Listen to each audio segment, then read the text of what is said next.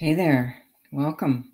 I wanted to share some info about the Chakra series. I'm really excited about it, and I want to share why we need to do, or you need to do, all 7 chakras. Remember, there is a carryover that happens from past lives that has to do with different energies, different experiences that are lodged in the chakra, each chakra. So by clearing out all of the debris in each one, then you begin to experience life differently. A lot of the emotional reactions and a lot of the feelings and beliefs that you have literally are dissipated.